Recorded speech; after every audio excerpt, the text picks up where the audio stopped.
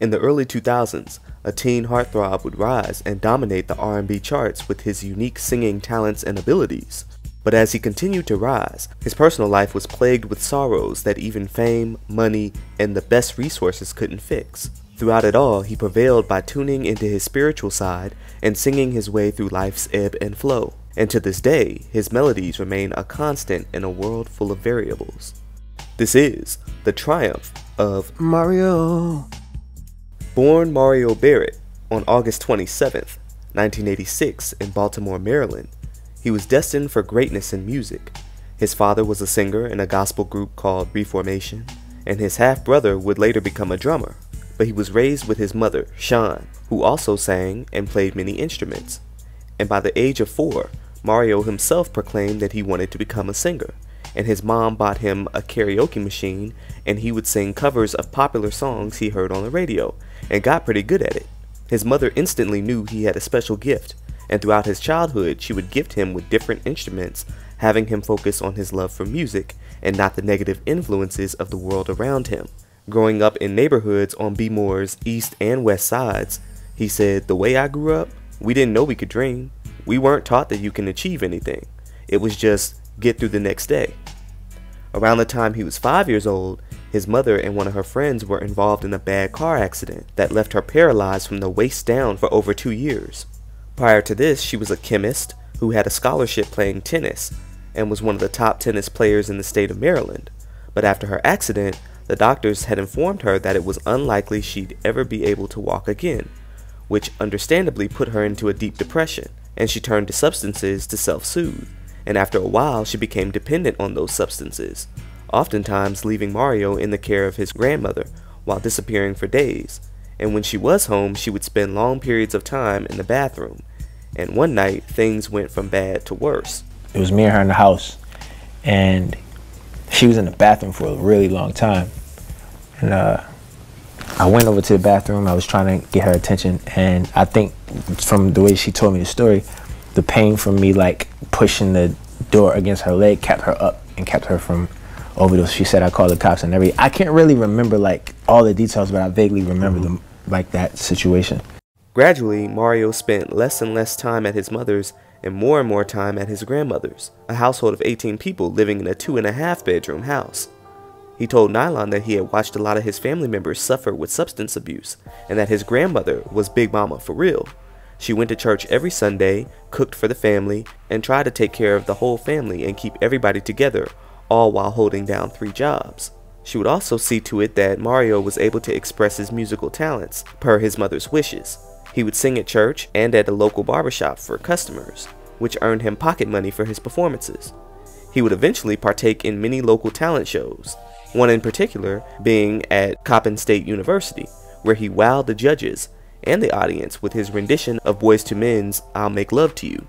His performance garnered the attention of Troy Patterson, owner and CEO of 3rd Street Music Group Production Company, who would eventually become his manager. He would attend Milford Mill Academy, where he joined a music group with his godsister and his friend Jay, who was the son of comedian Monique.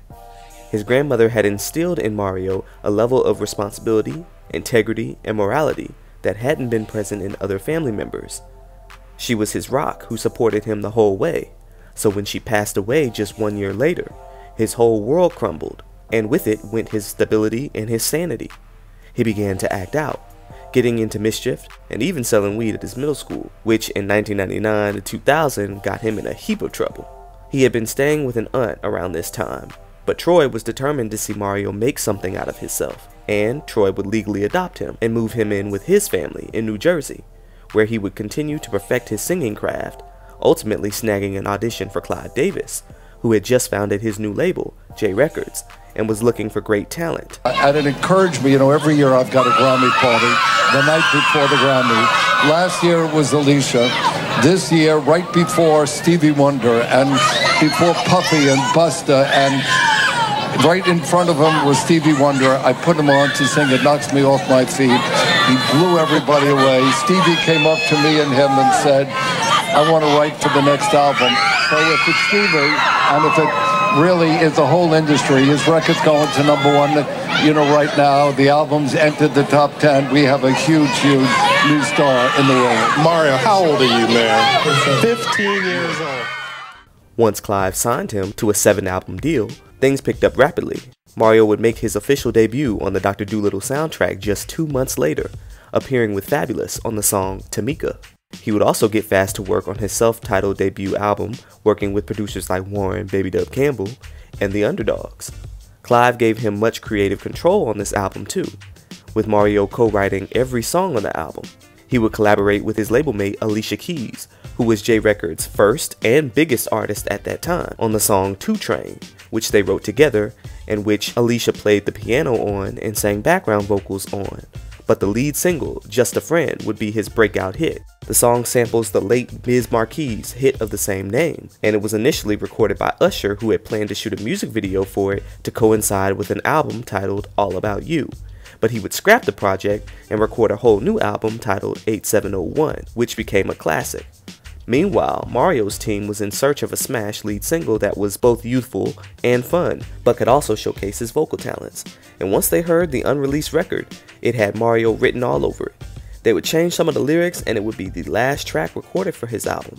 The single was released on April 22nd, 2002, and became a summer smash, shooting all the way to number 4 on the Hot 100, number 3 on the R&B charts, and the top 10 in the UK and in Canada. For the music video, he would take it back to his hometown of Baltimore, and it was shot at a popular movie theater he and his boys used to hit up. Talk about coming full circle. And the city youth would show up and show out too for the video. Even Biz Marquis himself would make an appearance. The video would premiere on Nickelodeon and also marked the first video appearance from a young Cassie.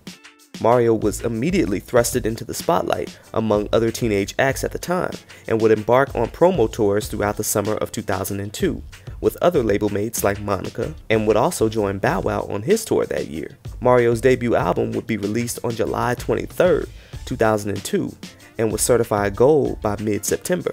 Now initially when he debuted, he wanted the public to incorporate the Jersey slang pronunciation of his name, calling him Mario. And for several years he would use this pronunciation in interviews, specials, and on many songs from his first 3 albums. Ladies and gentlemen, Mario. Yeah! What's up, y'all? This is Mario. Welcome to Sessions at AOL. We are here with Mario. Oh, I'm sorry, Mario. Did I say it right? I don't have the accent, you know. Mario. Cool. Mario? No, tell me how to say it That's right. How I say it, Mario. That's how I want to be like you. Say Mario. Mario. No, you good. You see that, man? I need to be in pictures, y'all. But the general public didn't move with the wave. In the same way that Rihanna had to adhere to the world calling her Rihanna, would be the same way that Mario would eventually give in to Mario. Jersey for a minute, so it was like, that's what people were saying. It's like, Mario, nigga, Mario, what's up, Mario? It's like a slang. Right. It's right. Like, so I might have said it a few times. Yeah, Like, because you can't tell me younger, I haven't heard you say Mario. If my mother was here right now, she'd be like, why y'all calling my son Mario? Really? Like, she'd be like, it's Mario. In late 2002, his second single, Braid My Hair, became a fan favorite and was a top 20 hit on the R&B chart. The song was written about a special female friend he had who would braid his hair just before he was famous, and she would braid it anytime he came back to Baltimore, and so the lyrics were written with her in mind. Other songs from the debut album include the final single, Come On, the video for which would use the Just Blaze remix version. And my favorite song from the project was an album cut called Chick with the Braids. Mario would continue to promote the album well into 2003, appearing as himself on several TV shows like 101, Sabrina the Teenage Witch, and in the film Uncle P, which was released years after it was filmed. He would also join his musical peers B2K, Nick Cannon, and Marcus Houston on the Scream Tour 3, which covered over 30 dates over the summer months of 2003. To go from a treacherous home life situation to living every teenager's dream in such a short time would be enough to make anyone go buck wild with the success. But Mario kept it humble, still attending high school with his peers and remaining grounded. After finishing high school, he would embark on several European tours, and while away, it became difficult finding people who could braid his hair like his stylist did back home, and so he would cut it off and rebrand with a new image and a new sound for his upcoming sophomore album, aptly titled Turning Point, which would pivot from teenage urban pop to young adult R&B.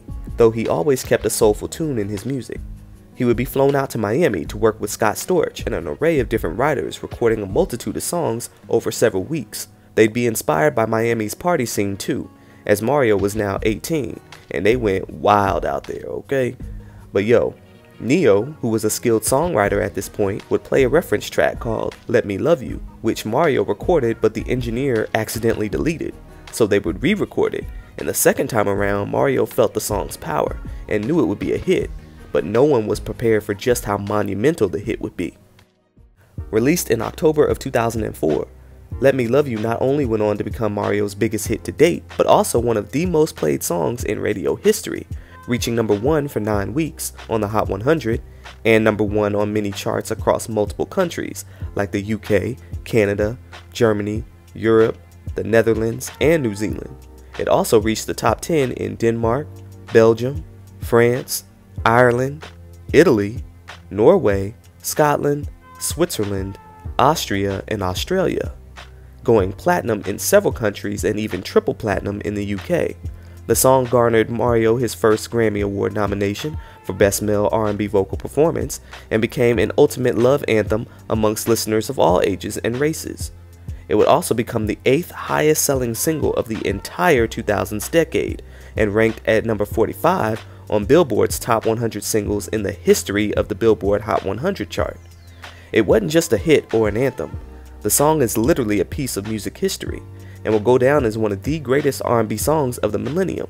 The success of the single would also launch Neo's career as an artist, as many labels wanted to know the man behind the hit, though he would later express some regret not keeping the song for himself. The first time I got to meet Jay-Z, I walk into the room and he's in there, in L.A. Reid's office. I walk in, I'm like, hey, how you doing? It's nice to meet you. He's like, man, why you get a damn song away?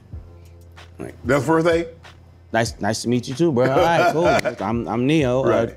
Yeah. Why you get a damn song away? Yeah. To this day, he get on me about giving a damn song away. But I was just a songwriter when I wrote it. I didn't write it for myself. I mean, had I known. Do you think you could have done it justice like Mario did? I'll be the first to tell you that Mario got chops that I don't. You know, that I ain't got no shame in that. Right.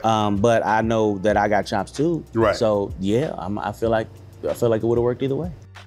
The success of Let Me Love You also launched Mario's second album, released in December 2004 to platinum status as well, which spawned a remix of the song and 3 more singles. The second single, How Could You, was a top 20 hit on the R&B charts, and the verses are reminiscent of Tyrese's How You Gonna Act Like That. The third single, Here I Go Again, was a moderate hit overseas, but was slept on in the States, not appearing on any chart in the country. The music video would once again feature Cassie, this time as his love interest. The fourth and final single, Boom, was a minor hit that featured Juvenile. The dance party track was produced by Lil Jon and was compared by critics to material from Usher's Confessions album. The video for Boom was directed by Benny Boom and features the remix version instead of the original. Mario would then open up for Destiny's Child on their Destiny Fulfilled and Lovin' It tour, which covered places like Japan, Europe, Dubai, as well as the Americas. Also, around this time, Mario would take on more serious acting roles. He would establish a rapport with Ann Fletcher, who would direct the cult classic dance flick, Step Up, and their connection would lead to him being cast as the character Miles in the first installment, which takes place at a performing arts school in Baltimore, his hometown. He felt the role was a perfect outlet for him to showcase his acting talents. He would star opposite Drew Sidora, and the two would collaborate on the song For the Love, which would appear on the film's soundtrack, and they killed that joint. It's a hidden gem for real. He then appeared in the American drama film Freedom Writers, which was an awe-inspiring story that grossed over $40 million at the box office. At this point, Mario had seen much success in the way of his career. However, there were many trials and tribulations in his personal life. For one, he would file a lawsuit against Troy Patterson and Third Street Music Group to void his contract with the production company, citing that he entered an agreement as a minor and claimed that he only received about 50 grand from the 2 albums that together had sold more than 3 million units worldwide, generating about $20 million in sales for J Records. Meanwhile, Troy Patterson and his company received hundreds of thousands of dollars through its 7-album recording agreement with J Records, the suit said, but Mario's reps made sure to mention that the suit was not with J Records or Clive Davis, as he valued his business relationship with the label. but that his suit was strictly with Troy and his production company. However, Troy would countersue just 2 months later, charging Mario with a breach of contract, and sued several parties for interfering with their business relationship. And Troy came for everybody in that lawsuit: J Records, Jay Irving, who would later become Mario's new manager, Mario's own mother Sean, and last but certainly not least, Matthew Knowles. Now you know it ain't a real R&B lawsuit if he ain't in the mix somehow, some way. But eventually the matters were settled and the outcome was confidential.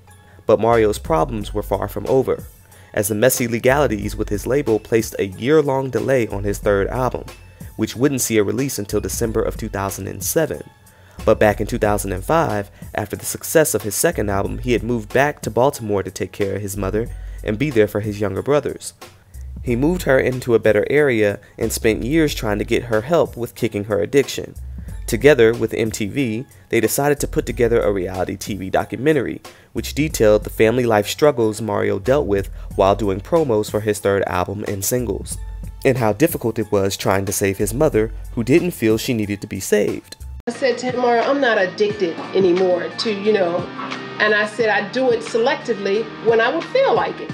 And on these days when I slip off and go do something like get high, in other words, it's a lot of something because I'm not busy. I'm just like bored. Can't nobody, not a doctor, not a detoxing, can't nobody say it's over till I say it's over. It's over when I say it's over.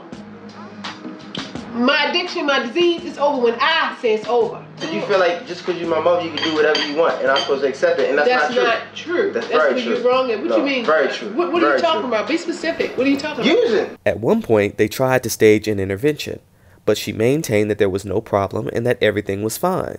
What if I found you another treatment center to go in? There's not one thing they can tell me. You can send me to damn Timbuktu. 400,000. The battle is not mine. Well, when is it going to be over? When God says so. We have a very special relationship. You know that? That's why it hurt you so much. It eats you up. But you are my strength. And that which you want to send away, that which you want to put her somewhere so she can get better. Baby, I'm already better. The battle is already won. So I'm going to call you tomorrow. I love you, boy. I love you too. I love you more. The name of this documentary was called I Won't Love You to Death, which was very profound. Ultimately, he expressed some resentment in doing the documentary, as he felt it may have been a little too intrusive to his mother's issues, rather than aiding to her recovery. But at the same time, there were so many testimonies that came from families of former addicts who felt compelled to turn their lives around after having watched the film. He would dedicate the song Do Right to his mother, and the video featured a montage of clips from the documentary, as he wanted her and others like her to do right. He also launched the Mario Do Right Foundation, which was a nonprofit organization with a mission to educate, mentor, and support youth who were adversely affected by substance abuse in the home and in underserved communities. For this new album, Mario, looking like Lance Gross, would drop the lead single, How Do I Breathe, and it would become one of his signature songs, receiving heavy airplay on MTV and BET, and becoming a smash internationally, being certified silver in the UK. The second single, Crying Out For Me, was even bigger in the States where it went gold, and I remember that song being on damn near every woman's ringtone back then. Also, Lil Wayne hopped on the remix, delivering one of his most recited verses. And honestly speaking, this is probably my favorite album by Mario. I like just about every song on here. He had production from Timbaland, Stargate, Polo da Don, Akon, and the Neptunes, who delivered the dance groove track number 1, Go. Other album favorites of mine were track 3, Skippin', which would go on to be featured in the 5th and final installment of the Step Up movie series, solidifying Mario's influence on the franchise, and track 9, Lay in My Bed, which, if you play that song for your ex, she's sure to come back every time. That's the joint right there. But even though Mario had less writing credits on this album than on the previous two, he would join a pop R&B writing and production team called Night Riders, which also included Marsha Ambrosius from Flowetry. Aside from producing a few of the songs on Mario's Gold album, the team also wrote and produced for other artists dropping albums around the same time, like Jennifer Lopez, Chris Brown, Jordan Sparks, Usher, and Raven-Symoné. As Mario created new music for other artists, he would take an intermission from his music after releasing his last single, Music for Love, and would appear on Dancing with the Stars alongside Karina Smirnoff for the show's 6th season. They made it all the way to week 8 before being eliminated.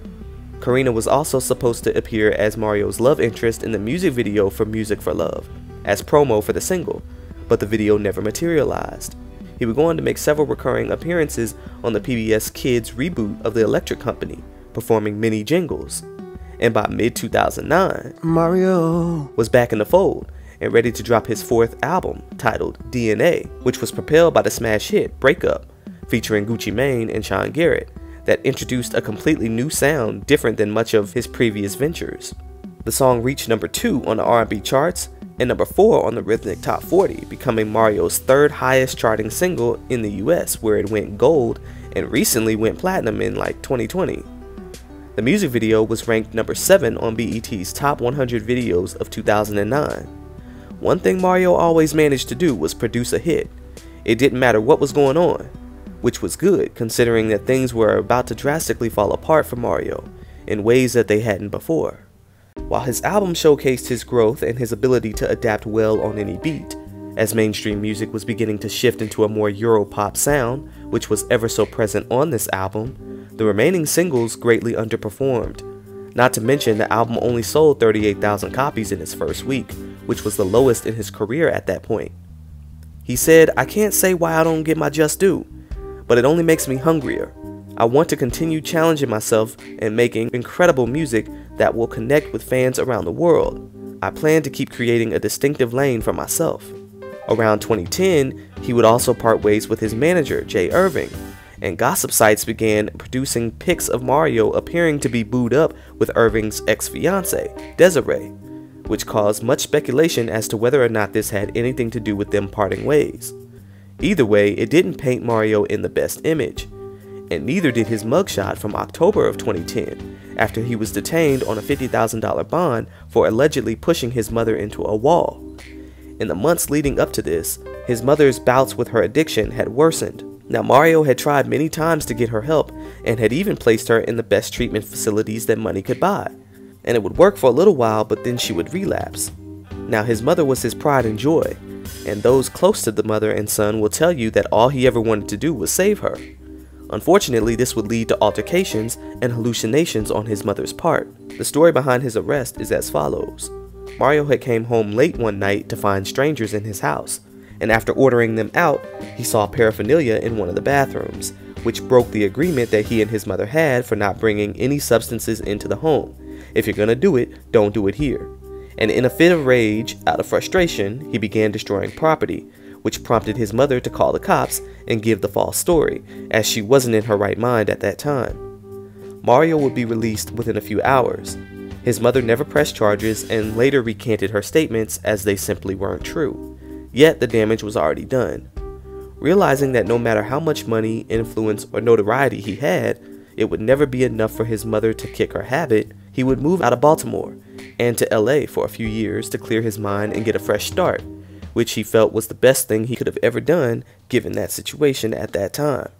The troubles he went through inspired his 5th album, Restoration, which he made preparations to work on with Rico Love, but J Records would dissolve, and all of their artists were to merge to RCA Records, who didn't have the best reputation with black artists post-2010. Still, Mario would drop The Walls featuring Fabulous in late 2011, which managed to chart on the R&B hip-hop chart at number 58, but he would end up scrapping the project and going in a completely different direction with a new album called Evolve, which would be spearheaded by his single You Left Me, featuring Nicki Minaj, which stayed in heavy rotation on BET and saw some fanfare on the R&B charts. The track was sure to be a hit, as it was produced by Polo Da Don and had been recorded by a few R&B singers like Frank Ocean and Chris Brown before making its home with Mario. Nicki's verse was on point too. His new album was set to be released in October and featured J. Cole and 7th Streeter. But after facing numerous delays and continuously being given the runaround by RCA, Mario would walk away and go on a hiatus. It's been said that when he left RCA, he had upwards of 600 unreleased songs in RCA's catalog that he would be walking away from in doing so. But by this time, Mario was on an entirely different plane. He would use this time to tap into his spiritual healing. He would read books on spirituality, religion, and the mind. He became a mystic, and in his time away, he learned how to navigate through the process of creation, destruction, mental stability, and learned how to move with and protect the energy God gave him. And none of this happened overnight. It was a long process, as this involved facing pain associated with years of traumatic experiences that he had endured, accepting of what was, and then letting go and embracing what is. Not easy, but necessary. Upon his return to the industry, he would appear on the show Love That Girl and recorded a new album with Scott Storch and Rick Ross called Never Too Late, which would also be shelved. Mario then found his own independent record label, New Citizen LLC, and prepared a new 5th album, which would face 11 more name and concept changes. But by mid-2017, Mario's name would be back in the headlines, but not for a new release, rather for his mother's untimely death at only 49 years old. She was never able to kick her addiction and passed away from an overdosage of these substances. In speaking on how he wanted his mother to be remembered, he said the following: "My mother was amazing, silly, intelligent, and God-fearing. She was always educating me on spirituality and spoke about God every day. My mother was a great friend, chemist, and tennis player. She was a sister and a great daughter. If my mother met you, she would literally try to talk life into you. She was a visionary, very connected, and had a lot of ideas. I think if she hadn't had her addiction, she'd probably be opening up all types of resource centers. She may or may not be working with me in the industry. I know she would be doing something powerful for women and representing black women in a very powerful way." Mario always had love for his mother and spoke highly of her and to her, even amidst everything. And on their documentary, he would continuously tell her during her relapses, "I just want to give you the gift of life, like you gave me," and always made sure to be there for her even when she refused treatment. I know the grief behind her death and his grandmother's death still greatly affect him, but he maintains that he feels their presence daily, and that he knows that this 3D physical realm isn't the end-all be-all.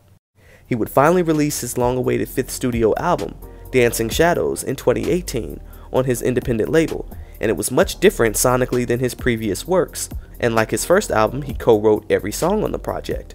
The songs Drowning and I Believe are among the best on the album, along with Care for You, which was a loving tribute to his mother, and the video depicts Mario in different stages of his life, dealing with a mother who's battling her addiction, but whose love for her son is just as strong.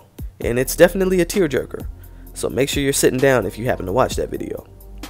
Also in 2018, Mario would return to acting, appearing in the 5th and 6th seasons of Empire, which was a perfect outlet for him to showcase his talents that are still very present and ain't going nowhere. As a matter of fact, in 2019, he would star in the live television production of the musical Rent, alongside Tinashe and Vanessa Hudgens. Later that year, he would join his old peers for the Millennium Tour, which featured B2K, Pretty Ricky, Lloyd, Bobby V, etc. And the tour was a success, grossing $28 million. But throwbacks aside, Mario got music out in recent years too now. In 2020, he dropped an EP called Closer to Mars, which featured many singles with accompanying videos like Closer, Mars, and Pretty Mouth Magic. But it was the joint he did with Chris Brown in 2021 called Get Back that quickly became one of my all-time favorites by him. Man, y'all don't know nothing about that Get Back, man. Y'all go check that song out, as it didn't get the recognition it deserved. Him and Chris made plans to shoot a music video for it, which would have been sick, but it never transpired. Instead, Mario would go head-to-head against Omarion in a versus battle in 2022, which was branded as a night of R&B, which featured an array of male R&B singers from the 2000s decade. But it was quickly turned into a circus when male egos started to get the best of damn near every artist up there. But when many of the other artists couldn't back it up, Mario stole the entire show and reminded everyone of his greatness. Though the overall online reception to the entire versus battle was mostly negative, it did spark a renewed interest in Mario as a singer, songwriter, and actor, driving his digital sales up quite a bit, I might add. And after this, Mario, Bow Wow, and Carrie Hilson would be the new headliners for the third Millennium Tour, with neither Omarion nor B2K on the roster. In 2023, Mario joined Neo and Robin Thicke on the Champagne and Roses tour, and will accompany Neo for the UK leg of the tour in 2024. He's also planning a memoir titled Life in Exchange. I look forward to copping that. Currently, he's promoting his latest single, Main One, featuring Lil Wayne and Tyga. Y'all go make sure to check it out and show some love. All in all, Mario's story is one of tragedy and triumph, but he's still here and ain't going nowhere. Keep doing your thing, Mario. Even if they don't always give you your flowers, you're an inspiration much bigger than you realize, to your city, to those that have suffered similar family situations, and to the fans who hold your music close to their hearts. And I just wanna show you you are. You should let me love you. Let me be the one to give you everything you want and need. Baby, good love and protection. Make me yours. Show you the way love's supposed to be. Baby, you should let me love you, love you, love you. Love you, yeah. This is Justified by Jury. Y'all know how to hit that like, and y'all know how to hit that subscribe. If you want to, do so. And I'ma catch y'all in the next video.